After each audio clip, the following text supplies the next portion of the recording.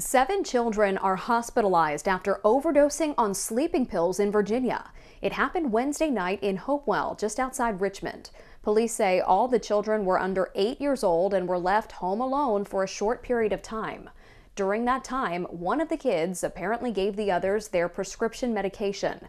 A caregiver arrived home to find the kids overdosing. 4 kids, ages 1, 2, 3, and 4, were found unresponsive by police. 3 others were awake but lethargic. The current condition of the children is not known. It's also unclear if all the kids are related. Police have called Child Protective Services to help with this investigation.